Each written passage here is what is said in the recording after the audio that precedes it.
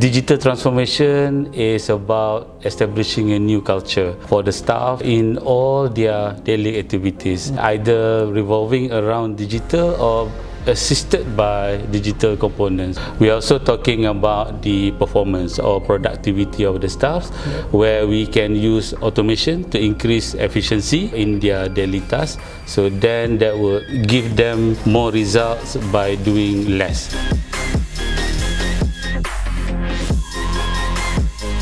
Assalamualaikum warahmatullahi wabarakatuh, Cik Yusri. Welcome to the corner office. Thank you. We're so happy to have you today. So, Encik Yusri, as the man at the helm of JCorp Digital Transformation, I would like to ask, like for example, in the context of JCorp, how do you define an effective digital transformation actually? Yeah. So, from JCorp perspective, effective digital transformation is about establishing a new culture for the staff in all their daily activities, either revolving around digital or assisted by digital components, right?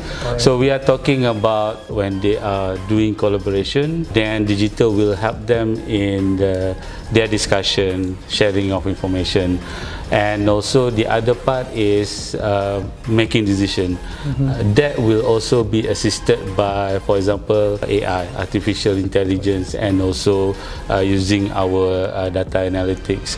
We are also talking about the performance or productivity of the staff, where we can use automation to increase efficiency in their daily tasks. So then that will give them more results by doing less, and then the rest will be taken over by digital. And finally, but also very important, is on innovation. We expect that all the staffs can contribute and develop their ideas to improve the operations and business of JCorp. Okay, so as of today, how do you view the implementation and practice in terms of JCorp? So when we plan for our digital transformation, number one, we look at enhancing the infrastructure of the digital ecosystem. So I believe that part has already been completed. We have increased our connectivity at the office. We have completed our migration to the cloud. So basically now all the staff can pull data and information wherever they are, as long as they have internet connectivity. And then on the same breath, we have also established our data lake. So now all the data will be in one place. So that will establish the so-called single source of truth. Now there's no more guessing which data is correct, which data is current, and so on. We almost also completed our digitization of documents. So I believe by end of the year we will have everything, all our documents digitized. From the system side, we have also finished upgrading our back office application. We have also completed our financial system migration. Now we are on the latest SAP, which is based on cloud. And then we have also established our governance and risk system as well. And currently we are in the process of upgrading our HR system and also our procurement system. So basically, when we look at the ecosystem, pretty much everything is there. So now that we have established our digital ecosystem, it's all about inculcating the culture among the staffs, and to generate the required analytics and also new ideas that can help us to go further and come up with more things to do. So this year, this is our third wave of digital transformation. So we are looking at intensively developing our analytics to help our finance, investment, human resource, and also our ESG as well. So we are looking at that, and then we are expecting all the staff to contribute. From the innovation perspective, they have to use and promote the use of the technology, especially looking at the artificial intelligence, machine learning, and other technologies. So given all these transformation initiatives, like how does digital transformation helps to empower the JCorp core businesses in general? As investment holding company, we want our business to grow. Year by year, we need to see improvement in our business performance and also our operations performance, so that we can keep on contributing to the state and its people. Digital has already been identified as the integral part of our intangible asset. So we're looking at digital to help us improving our membina part. Then that is measure our performance, identify the new business opportunity, so that we can identify opportunities when we can look at our performance, we can mitigate whatever that we need to improve in a way that is fast and then with accuracy. And then on the membela part, we also need to keep track all the beneficiaries of the people who are receiving our assistance, and we need to identify the people and then also the type of assistance required by the beneficiaries. So Cik Yusri, as the forerunner of JCorp Digital Transformation, how do you envision, the end state of overall transformation that is happening in JCorp and Group right now? The end state for the company, as defined by our transformation process or JCorp reinvention, we are looking for JCorp to become value-driven company.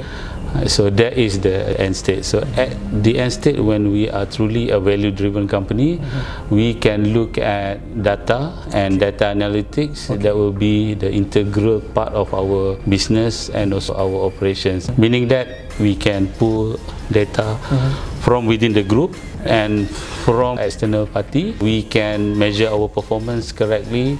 We can do mitigation, and that can be immediately be done. And then it can also be coordinated efficiently, not just at JCorp but throughout all our investing companies as well. And then at the same time, when we reach that state, we are always looking at new ideas, right? From the workforce, from JCorp team to come in on regular basis, and then we can act on the idea and then keep on improving our business and our performance. So what is expected out of our people in keeping up with the latest digital business practices? So this has been defined as part of the competency for JCorp workforce, that is that everybody must be digital savvy. So what is required is that they need to reinvent themselves. It's no longer about performing their conventional tasks, but now it is to integrate the digital part into their day-to-day activities. So they need to figure that out. And then they must be creative enough to figure out what are the digital elements that can be used in their day-to-day activities, and for them to stay relevant in the business environment. So how to do that is that there must be a hunger for them to seek new knowledge, and then we, as part of the digital transformation, we offer a lot of knowledge sharing session in a lot of avenues, right? And at the same time, they must have knowledge at least on, for example, artificial intelligence, machine learning, data analytics. So that is just on the surface for them to be relevant in what we are doing. The next thing is that they must always train themselves to keep coming up with new ideas, right? So if they see there's an issue, then there's a problem, then they must keep coming up with ideas on how to solve these issues, how to solve this problem using technology. And we also providing the platform for that. To make all this happen, they must be agile.